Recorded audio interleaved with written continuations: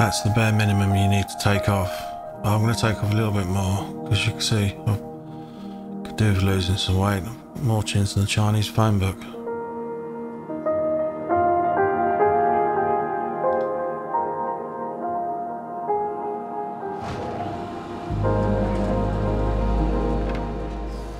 All you need from doing that hand planing is to plane a face on it that makes that board stable enough to go through the thicknesser. Don't worry about it not being all flat, because you just turn it over once you've got a completely flat face and run it through and finish the board off. It's that simple really. And you're left with two parallel faces.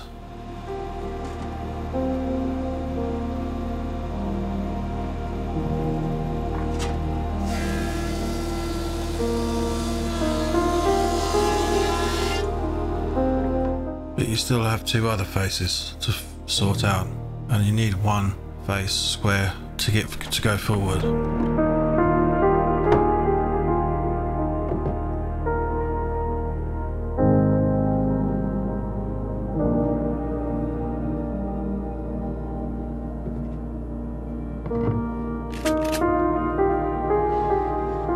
Use your body weight, not your arms.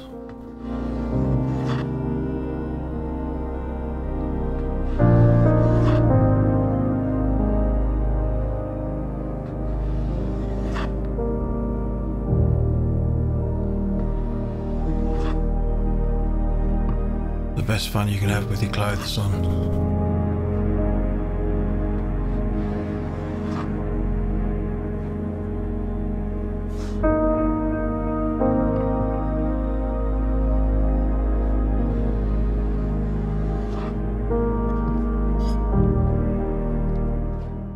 You'll probably find when you're planing the edge that the angle will be towards your body. And that's only ever so slight, so it's not a big deal to fix that. I mean, just slightly angle the plane. If I was going to join two boards together here, I'd put them both in the vise at the same time, and it wouldn't matter what angle I'm putting on those two boards at the same time, because when you fold them back together again, it'll be a seamless joint. Now, if I could give you one tip, it's how you hold your leading hand, I'm going to call it, because I don't know whether you're left or right-handed. To my super fans, Justin Walsh, Peter Davidoff, Mark Dana, Jimmy Frick and Derek Hansen. Thank you. You see how my fingers are underneath that plane that's trying to keep it at a right angle, and that thumb is not on the tote.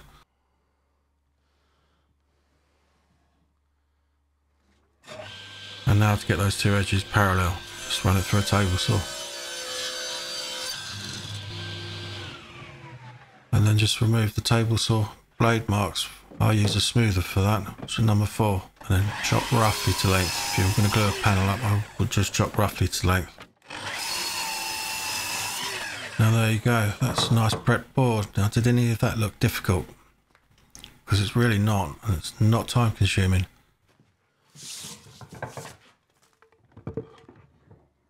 Oh, and here's a little cheat from Veritas, just in case you cannot get square edges. Try that. I find the most important part about hand tool work is muscle memory, and having that little stabilizer on there, that'll help build muscle memory, and then you won't need it. Which brings me to my point of this film. That age-old question, should I buy a planer or a thicknesser first? AKA jointer.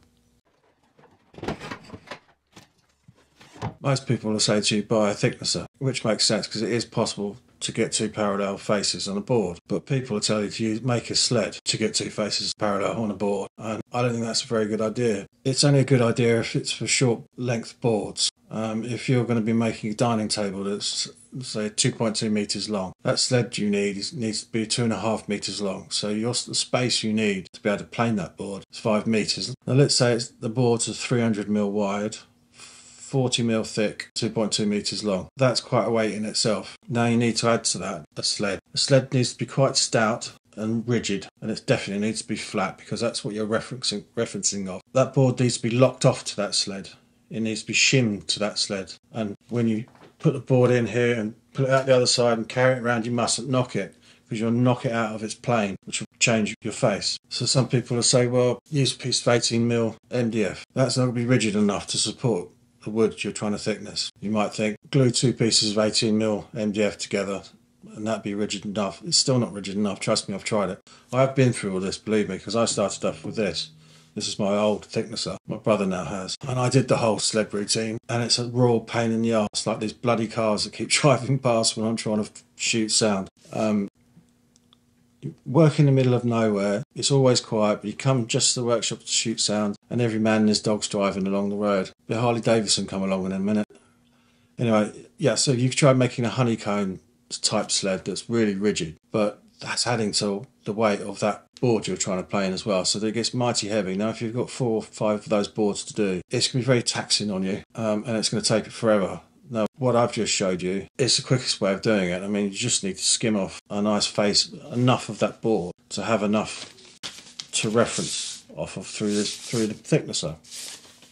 Once that outside face is nice and dressed, you flip that over and finish off what you're doing with the hand plane. It's quick, and it's a nice little workout as well. Who doesn't like using hand planes? My advice would be to get the thicknesser, save up and dream about a planer, and use the hand planes and winding sticks. It's really not difficult. Like I've showed you, I mean, you just need to get some sort of a face on that board that you can see with the winding stick. There's no twist in it. That's important. Just enough flatness so that you can go through this and not tip or move. It supports itself. Or you can go down another route, of course, and that's buying dressed timber, planed all round, par. But people have different names for it. The problem is with that board's going to be planed to your specifications. You'll get that to the workshop, and that's going to start acclimating, and start causing you problems, because that will then need dressing again. The thing is with buying sawn timber, and you might think I've hand planed a really easy board. If your timber merchant is a good one, you'll find sawn boards aren't really that bad, and they're not like B&Q style 2x4s. Also, buying sawn boards means you can pick your thickness. So if you buy a 25mm board thickness, you can choose your 22, 20mm, 19mm. If you've already got your boards sawn, milled to 19mm,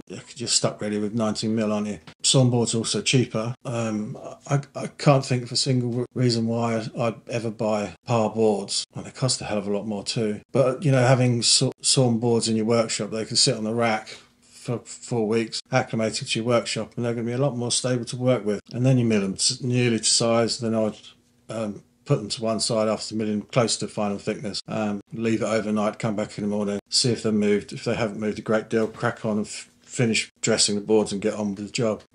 So that's me out.